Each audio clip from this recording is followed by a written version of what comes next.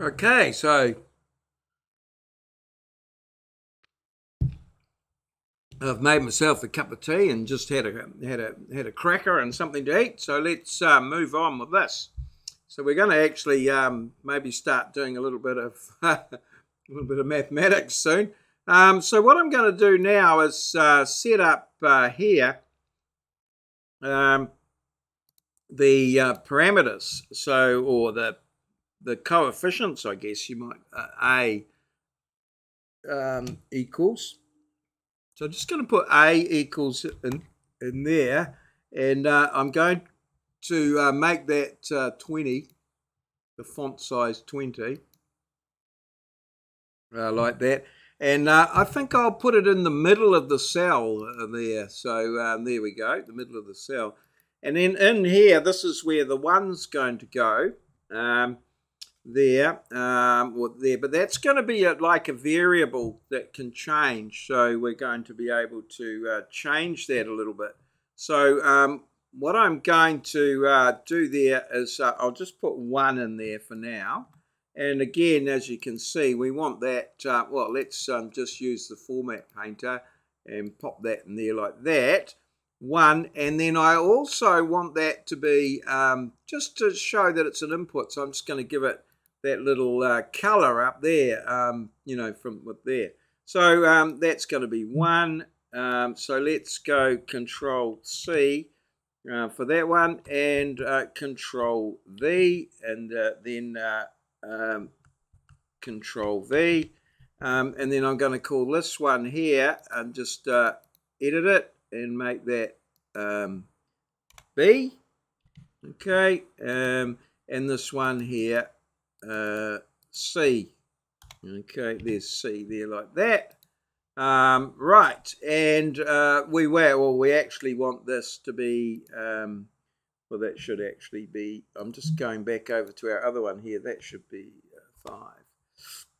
Okay, so we want that to be 5 in there.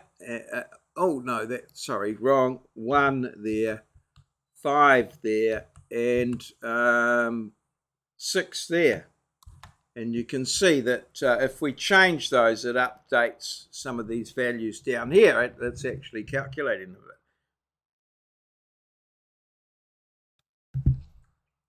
How is it doing that? This is the question. So the next thing I want to do is to set up this this equation here, and I need to key some stuff in there using various formula and things like that. So what I'm going to do is I'm just going to go over here.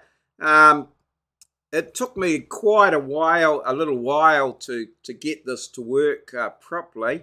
I'm by no means an expert, so I'm just going to just highlight that there, and you'll see up here, you'll see up in here, now I might have used slightly, well, I might have slightly different numbers here because of, you know, different spacings and things like that. So these will be slightly different. So that's C, if you can see, if I click on there, C19, it highlights that one there, and E19 is that one there, and G19 is there. So I'm going to just type that in here. Oh, what happened there? Oh, what's the controls? I've obviously upset. Oh, I've upset the apple cart there. Oh, just oh, there we go. Right. So I just you've got to be a bit careful with these spreadsheets as to what you do. So yep. So let's just come down to here, and that's there. So right, I'm going to put that in there, I think, or maybe there. Right. So the first thing is C19. So I want to. That's the in our case that's. Well, heck, I wonder. I can probably if I delete. I'll delete a couple of rows so that it's exactly the same. So cells, delete sheet rows. Okay, and that'll make that now if we come down into here, that'll make that one C20. And so we just need to delete one more row. Let's go that one there. Delete sheet rows. Okay, and now we can see that one there is cell C19. That's cell E19, and that one there's cell G19. So now we can we'll put this in here in 21. All right, so here we go. So we go equals. That tells us it's a formula, and it's better. I'm put these in brackets. So there, and then we just point at that one, C19, like that. Just point at it, and that'll. Yep, there we go, and we put that in there, and then we put the ampersand. So that just tells us it's an and.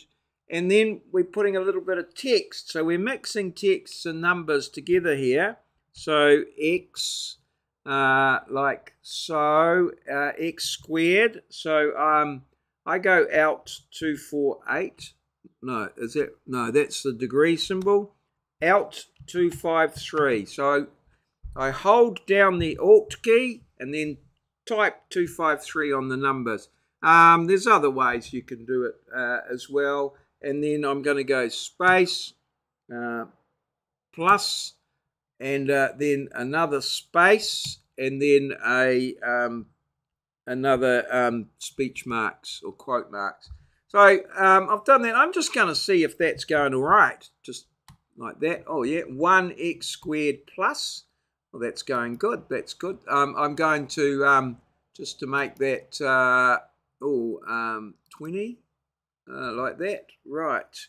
Yep. It looks like it's at Calibrian rather than aerial, which I was going for to start with. So now I'm just going to continue on with my formula. So I got up to there, and now I'm going to go and, which is just adding another bit to it, and then I don't need to have them in brackets, it would appear. I haven't done that. So now I'm going to go E19, which is that one there. Alrighty, and then another and. Okay, another and then some more text, which is the quote marks. And I'm going to go X space plus space, and close my quote marks, and I'm just going to put that in there and see how that goes. And I'm going along. I'm going along well. I'm getting it there, and so now I'm just going to do a little bit more adjustment. So I'm going to go the ampersand. So I'm going to add some more text and go to G19, which is that one there. And another ampersand, because I'm going to add on and quote marks, a space equals 0, and close my quote marks. And there we are. X squared plus 5x plus 6 equals 0. That's good. That's what we wanted. So let's see if it works. If I change that to 2, yeah, that changes. If I change that to -5, we can see we would get plus -5x.